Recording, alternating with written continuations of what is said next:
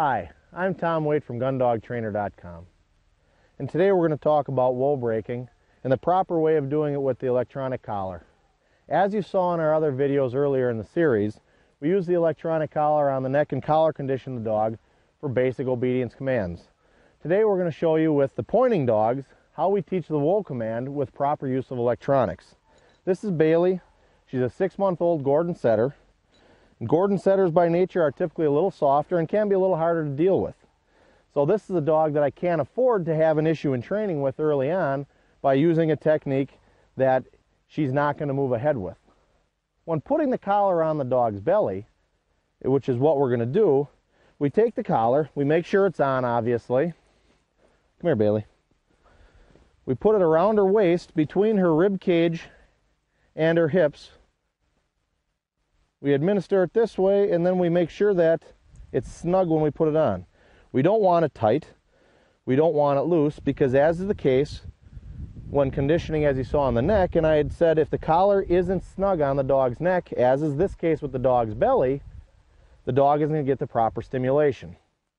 Now what you may see when you put the belly collar on these dogs, especially early on, is what I call the rodeo effect. It looks like a horse at the rodeo. They're not accustomed to having the pressure on their belly. They're not accustomed to it being there. So the dog may jump around and act goofy. It's all part of the conditioning. It's all part of the process. This dog is very soft and easygoing, and she's not showing any effect to it.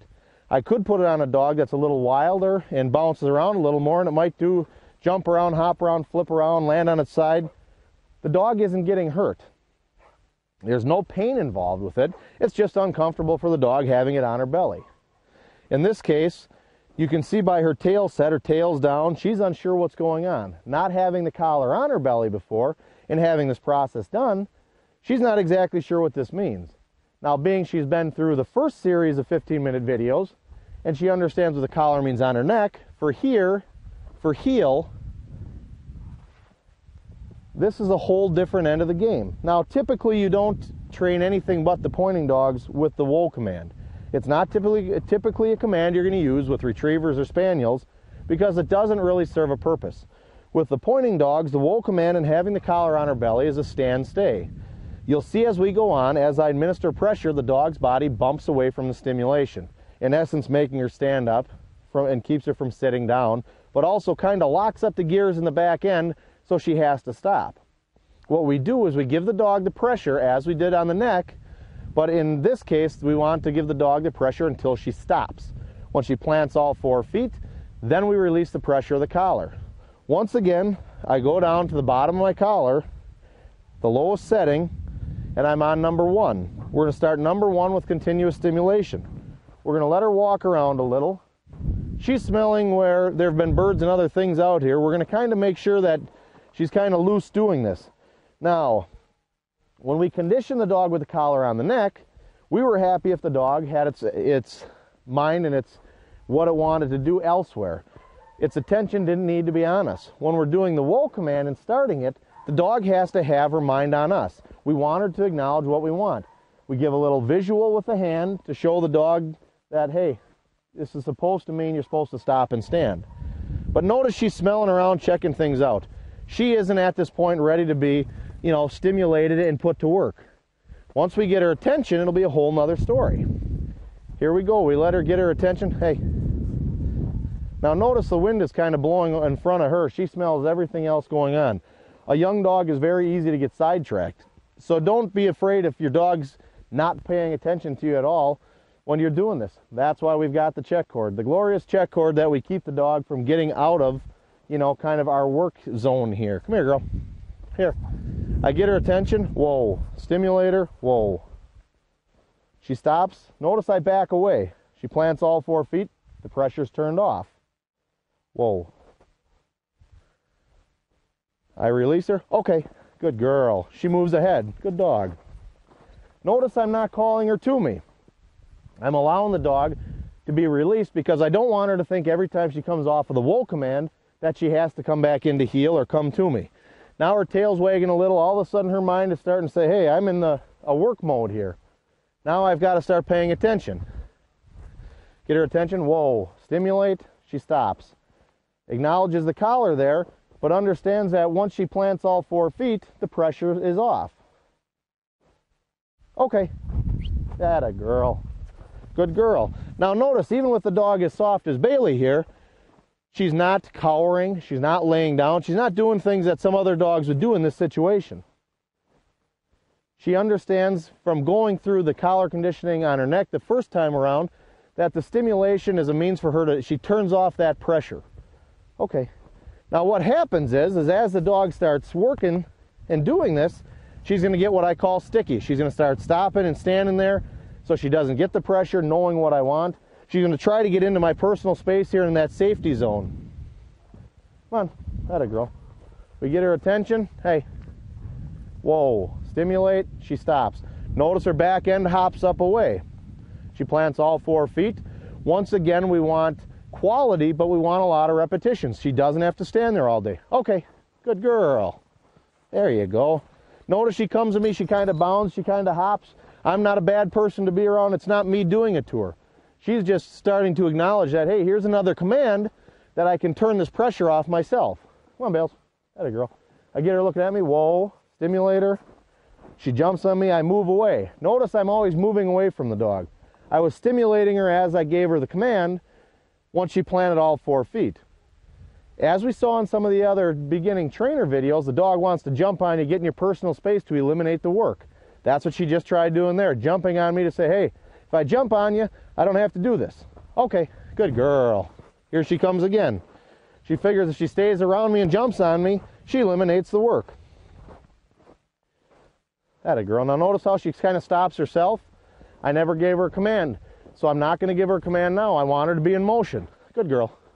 Whoa. Stimulate. She gets into me. Stimulate. Whoa.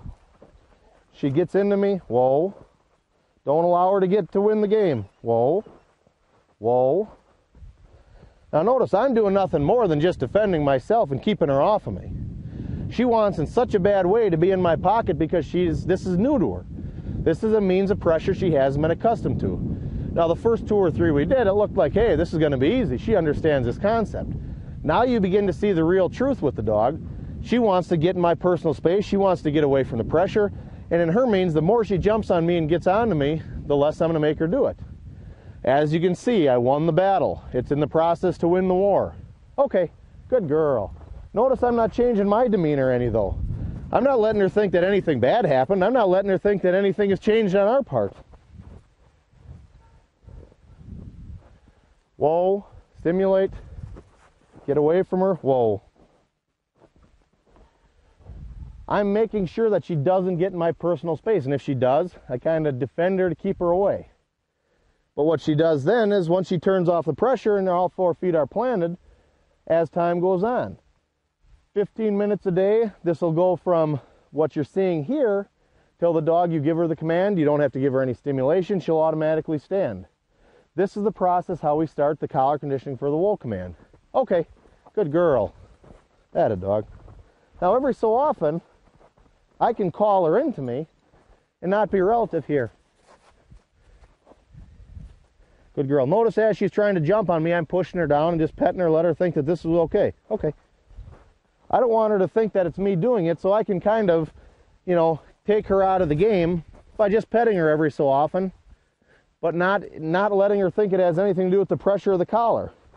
The jumping thing, that is one of the biggest problems most people's dogs do. Early on, they encourage jumping.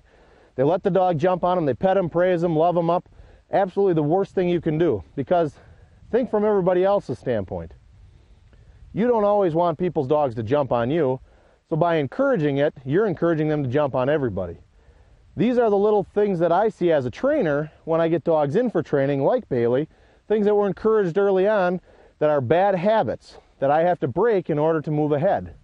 Every time I'm correcting her and pushing her down and not allowing her to do it, I'm trying to work on that bad habit as well as doing other things. So think about everything you do with these dogs from when they're 8-week-old puppies throughout the rest of their life.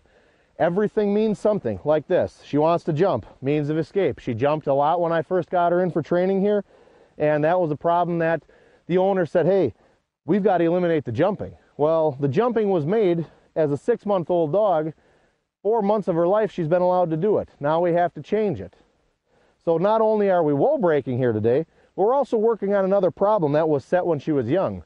The beauty of the wool breaking and the collar, belly collars, it's a brand new thing for her. We're starting right now, and from now on out is going to be the deciding factor, what she allows, what she understands, and what we expect out of her. Same concept with the jumping, and that's why I bring it up. If they would have nipped that in the bud when the dog was 8 weeks old, it would have never become a problem that I had to deal with now. And an 8-week-old puppy jumping on you isn't the same as a 6-month-old dog jumping on you. Good girl. Okay. Okay. Now notice the jumping is getting to be a little bit less, even in this short time frame. But now here's I'm talking sticky. She doesn't want to get out of my personal space because she doesn't want the pressure. She stops and stands. I didn't give her a command, but she thinks that she can eliminate the pressure. I haven't given her any pressure in the last few minutes here. I have to make sure my timing is right. Atta girl. Okay. Okay, Bale. Come on. Okay. Good girl. Come on. Good dog. Get her moving around. Now this time hopefully I can get her away from me to correct her. Whoa. Stimulate her, move away, open that space. Whoa. Okay. Good girl. Okay. Okay. Now here's where we get to the stickiness. She acts like she's been doing this for 6 months, but she's trying to figure out a way to eliminate the pressure. Does she really know what we want? No, but she's beginning to understand that if I plant all 4 feet, there is no pressure associated with it. Having that collar on the belly, we can only use it for wool breaking. Always keep that in mind. When the collar's on the belly, it's for wool breaking. When it's on the neck, early on, it's for all the other commands. Here, heel, sit, so on and so forth. Okay, atta girl. I get her moving, I move away. Whoa, stimulate, she stops and stands. Now notice the amount of times that I have to stimulate her is getting less and less all the time. I'm currently on a number 2, which is the second lowest setting. If you watch the dog, you can see her back end bump up and she bumps away from the pressure. In essence, standing up and standing still. Okay, okay, okay, good girl. Good dog, good. Notice she comes in, this time she doesn't jump. Good girl, okay. Not to say she won't in about 5 seconds. Whoa. Stimulator, she stops. Notice she wanted to come back into me and she was going to try to get to me to eliminate the pressure. I was able to give her a command and correct her. Sometimes we have to be opportunists. Every opportunity that we have to capitalize on. In our 15-minute series, that's all about opportunities. Taking every opportunity you get to work through whatever you're working on with that part at that particular time. In this case, the wool breaking, there's a few minutes where I wasn't doing anything because the timing wasn't right. You could see in this situation, I allowed the dog to get away from me. I was able, as she turned to come to me, to give her the pressure and give her the command. Okay, good girl. Good dog. Atta girl. Now, if you watch this dog, you can see she's starting to get mentally out of sorts here again. She's starting to get where she's going to get clingy. She's going to start standing still, not wanting to do it. At that point, when you're training, you have to look and say, okay, she's got a few more left in her before we have to quit on a good note. Okay. Notice she doesn't even want to acknowledge me looking at me. She's got her back to me. She's looking the other way. In her mind, she's telling me, hey, I'm sick of this, I'm done. As the trainer, you have to make those decisions. You don't allow the dog to make these decisions. So we'll do a few more, end on a good note, and be done. Okay, atta girl. Good dog. Now notice I didn't want to correct her right away and give her the command as soon as she turned to come to me. I released her with okay. I don't want her to think every time she turns around and I release her, she's going to have to stop again. So I want her to get in motion again. Atta girl, Bailey. Come on. Good dog. Move away. Whoa. Stimulate. She stops. Good girl. Okay. Atta girl. Good dog. Notice I'm encouraging her, but I'm not going overboard. She's starting to get sticky. Come on, girl. Atta girl. Good dog. Now I have to wait for my last opportunity to do it correctly. Whoa, there it was. Whoa. I had her attention, but I had it indirectly. She was noticing me. She was going to come into me. I was able to utilize that where she had that spacing between us. I stopped her. Okay, here. I pet her. She comes in, she leans up against me, isn't jumping. Perfect opportunity to end. I'm Tom Waite from Gundogtrainer.com. Thanks for watching.